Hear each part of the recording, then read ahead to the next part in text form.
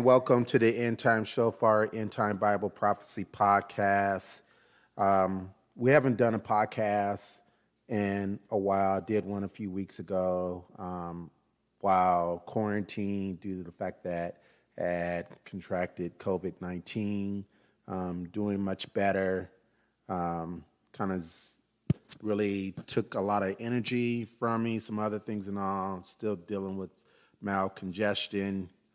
Eventually, my wife, who was helping me and serving me during the quarantine, eventually ended up contracting it, and she's doing fine, tested negative, and it's off from quarantine. But God is good all the time. We just want to thank the Lord for his goodness and mercy, and just continue to pray for those who are sick in their body with this COVID and just other things. Just besides COVID, I think a lot of times people are dying from other things and all, and we just have to take into account people are going through a bunch of other things and all. This podcast, though, we're going to be dealing with As the Days of Noah, Magic Mushroom Murder in Miami Beach, and Astrology and TikTok.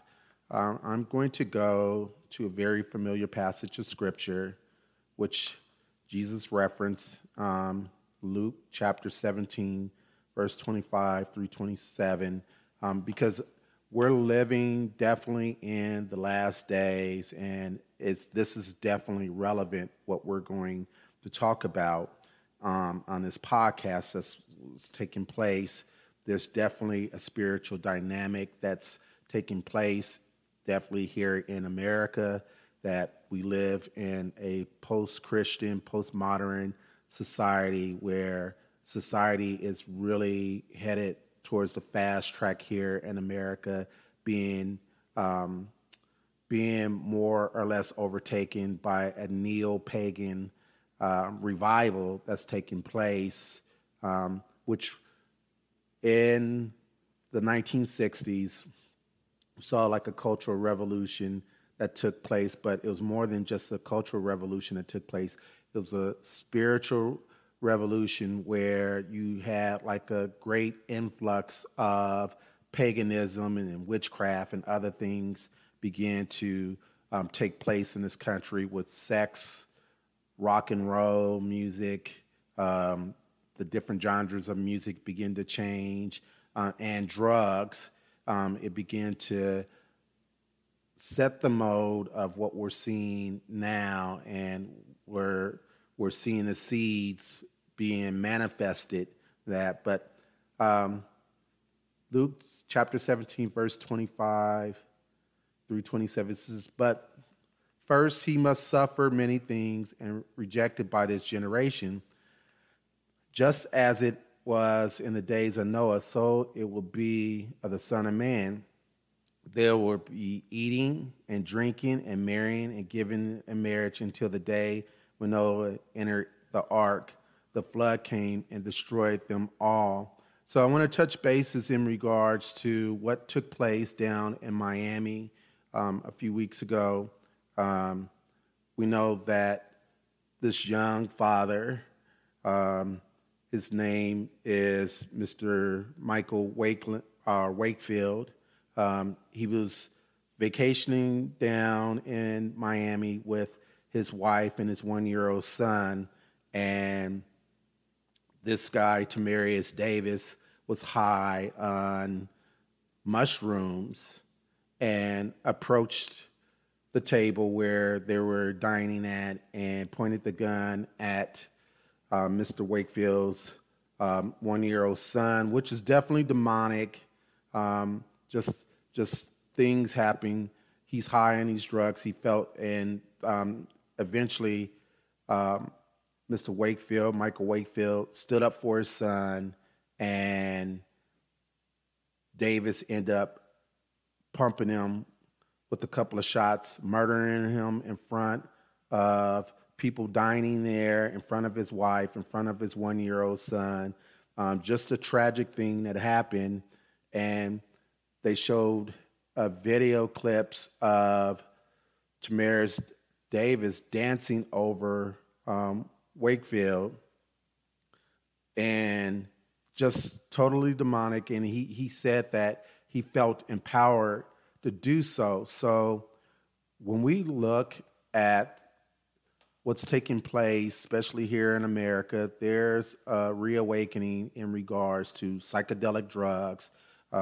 We did a podcast a while ago that we touched upon Megan Fox, the actor who took a spiritual trip down to the Amazons and partook in psychedelics, ayahuasca, and supposedly took a trip to hell and all. But there's a push to really promote psychedelic drugs. I believe psychedelic drugs are legal. Mushrooms are legal in the state of Colorado, and they're also legal, I believe, in Oregon. Any drug is legal now. And then also, too, I just looked up this morning in regards to Miami, South Beach. The title of the article, South Beach Murder Won't Stop Florida to Push Legalized Medical Psilocybin, which is magic mushrooms. So they want to legalize mushrooms down in South Miami, even after having this murder that takes place. And folks, this goes all the way back to the days of Noah. When you look at First Enoch, chapter 8, and it talks about cutting roots and other things that these fallen angels, and even in the Qumran, the Dead Sea Scrolls, they talk about how these watchers or these angels taught mankind forbidden knowledge, but it also escalated evil. It brought more destruction upon mankind. And we can go back, all the way back, I want to say, between maybe 1940s, 1950s, with Aldous Huxley began to experiment with LSD and other psychedelic drugs. He began to set the foundation of integrating having a spiritual experience through psychedelic drugs or hallucinogenic drugs to get in touch with the gods. And eventually, in the 60s, we see that the hippies, the Cultural Revolution takes place, and the quote-unquote prophet of the drug culture was Professor Timothy Leary, really promoted psychedelic drugs, but they kind of kept stuff hidden that it had a occult religious element to it. So definitely where we're in the days of Noah, because it talks about in Genesis 6, I believe, verse 5, that man's imagination was continually evil. Is due to the fact that you had things that were going on in the spiritual dynamics of these angels teaching mankind all these forbidden practices and all. And end result, which is a shame, that Michael Wakefield, his son will never know his father because Davis decided to, his own free will, take these drugs and be influenced by these drugs, by demonic spirits, open himself up to the demonic world, to murder this innocent young father, to deny him the purpose of raising his son, loving his wife, having more kids, and all. Just a senseless murder that took place. So we're definitely seeing signs that Jesus talks about living in the days of Noah, living in a time frame where individuals are going back to even ancient Babylon, back to Nimrod and all, where Pharmakeia drugs played a significant part in people taking drugs and having a spiritual experience to get in touch with the gods. I believe, I don't know if I mentioned it already, but even Netflix did a documentary on psychedelics where they talked to a bunch of celebrities and their experiences of taking different psychedelic drugs and them tripping and having a bad trip and a good trip and some other things and all. It's just definitely in the signs of the times even when you have individuals like Joe Rogan who promotes psychedelics and all, it's a sign of the times where we can see that Revelation chapter 9, verse 20 and 21 talks about how it talks about sorcery, how they repented not of their sorcery, sexual immorality. All those things come into play when you begin to incorporate drugs. It influences other immoral behavior. But I want to go on to the next part because I want to look at what's taking place with TikTok as a platform that's being used, social media platform that's being used that's really influencing young people, young adults, and it's being used as a cult evangelistic tool to draw people into the occult and the dark side. And found a few articles, but just about a year ago or so, and then we'll go into what they said about what TikTok is promoting with astrology and with witchcraft and other things and all. The Atlantic did a story in regards to the new age of astrology and just some things that just really want to touch upon because young people are starting to gravitate to new age practices. I believe George Barna did a poll and did a study that even within the church, young people are gravitating to new age beliefs and new age practices. So it's just not just restricted to people that are non-believers. It's having a general overall influence within the world. And again, it goes back to the days of Noah, which we'll touch upon, and some of the religious practices that was practiced pre-flood that God was not too happy with. But in the article with the Atlantic, it just touched up on things that astrology is really influencing this next generation.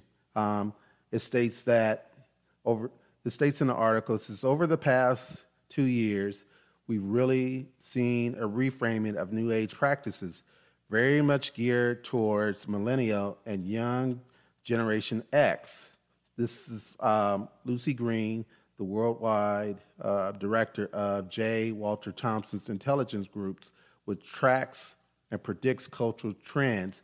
So we see within Generation X and millennials, they're gravitating to astrology, which leads me into the article that was done just a few weeks ago.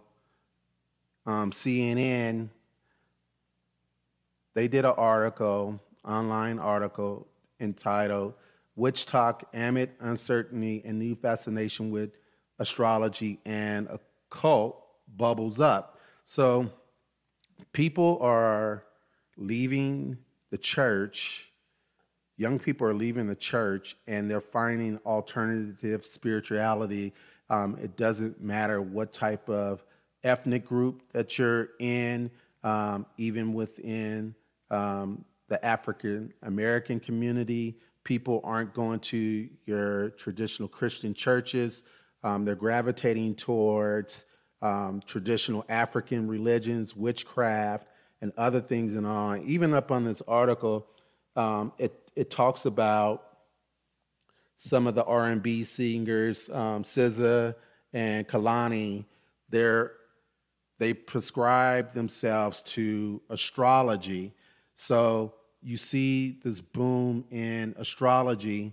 And even within the article, it says, for some seeking astrological insight is a daily routine, astrology app CoStar has been downloaded 20 million times, nearly every 3 to 4 seconds in the United States, with no spend on marketing, on spokesman told CNN.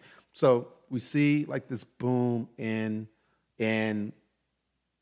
especially during the pandemic, of alternative spirituality. Here's another quote. It says, Kimmy Mana runs a spiritual wisdom account on Twitter and increased her following from 50,000 to 300,000 over the course of the pandemic. Manny said, while many people's relationship with astrology is superficial, as through interaction with astrology memes and Twitter, that actually makes the study of the practice and more accessible. So it's making it more accessible. So when we're connecting the days of Noah, some of the pre-flood things that these fallen angels taught mankind was astrology. When we look at Jubilees 8, 1 through 5, and it says, Canaan grew, and his father taught him writings, and he went to seek himself a place where he might seize for himself a city. And he found writing which was the former generation had carved on the rock, and he read what was thereon, and he transcribed it and sinned owning it, for it contained the teachings of the watchers according with which they used to observe omens of the sun, moon, stars, and all the signs of heaven. And he wrote it down and said nothing regarding it, for he was afraid to speak to Noah about it, lest he should be angry with him on the account. So here we see pre-flood, these things that are happening, pre-flood astrology. You can look at Enoch, First Enoch, chapter 8, verse 3. It talks about Amoros taught how to resolve enchantments. Bacharel taught astrology. Cabal taught constellation or signs. Timil taught the knowledge of clouds or astrology. Azrael taught the courses of moons. So during the times of Noah, they would set certain things in motion, certain times and seasons to do occult rituals and other things and all. When you get to Nimrod and the mystery religions and the Chaldeans, that's where the zodiac comes into place. You can see astrology has influenced different cultures in China and Greece. Here with the Aztecs, you see all the different things that takes place with astrology. Now, when we look at Hippolaeus Heresies 4 and 3, he says that the horoscope was invented by the Chaldean astrologers. So again, when Nimrod comes into the place and his wife Semiramis, they come up with this religious system. Part of the religious system is astrology. Now, early church fathers, they saw through that this astrology is demonic. When we look at Titan to the Greeks, 9, it says, demons invented the concept of fate with astrology to enslave man into worshiping them. And when we go over and we look at the worldview of how the world is ruled by principalities or these 70 spirits that Deuteronomy 32 and 8 talks about, how God allowed it these sons of gods to be over these nations. These are evil spirits that lead people astray from the truth, lead them away from Yahweh, lead them away from Yeshua, from learning the truth. So we see a cult explosion that's taking place within our country, that people are gravitating to occult practices like astrology, like witchcraft, spiritualism, just things that are taking place. So we have to be aware of the signs of the times that we're living in, and we have to know that in regards to astrology, there's been studies where people who've gone to an astrologer and they received information, you're going to die on this date, and then the person goes out and commits suicide. That's because they've given themselves over to a deceiving spirit into believing Satan's lies, or you get this advice through astrological advice through an astrologer saying, again, this is stuff that's been proven that your child's going to have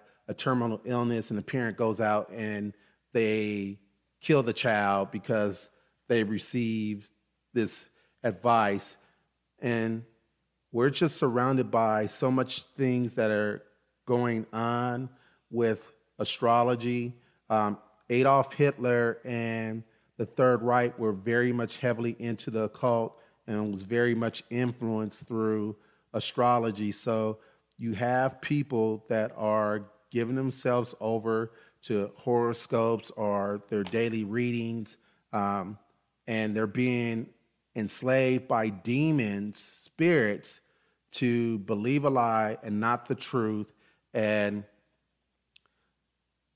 astrology is growing, witchcraft is growing just by the articles that we're looking at. But we have to know the time and season that we're living in, because even it says in the book of Revelation, chapter 9, they're not going to repent of worshiping demons. They're not going to repent of their sorceries, their drug use, other things and all that are taking place. And this is just formulating the end times. And we're definitely seeing a rise of this stuff. And the Bible prophecy is being fulfilled. And this is definitely apocalyptic times that we're living in, because we're seeing the fulfillment of scriptures, and Satan's really going hard after this young generation, and he's really influencing them.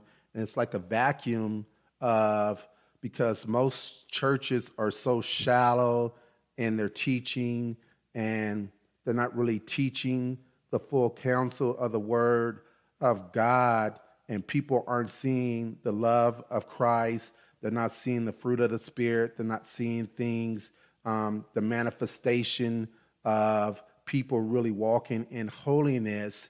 People are like, man, this Christianity stuff is a joke. I'll go and find something else. But with technology, with the internet, and with smartphones and other stuff, people have access to so much different information. They're coming into alternative things and alternative religious beliefs, where the church, we're going to have to really try to step up and do a little bit better on how we conduct ourselves. I'm going to read something. Again, this has to do with the zodiac and Nimrod. This is from the book of Jasher, chapter 9, verse 7 through 8. And it reads, "And the king Nimrod and all of his servants in terror with all of his household were then the first of those that served gods of wood and stone, and Terah had 12 gods of large size and made wood and stone after the 12 months of the year, and he served each one monthly. And every 1 month, Terah would bring his meat offering and drink offering to his gods. Thus did Terah do all his days. So we're definitely living in the last days. We have to stay prayed up. We have to really pray for this generation. God bless.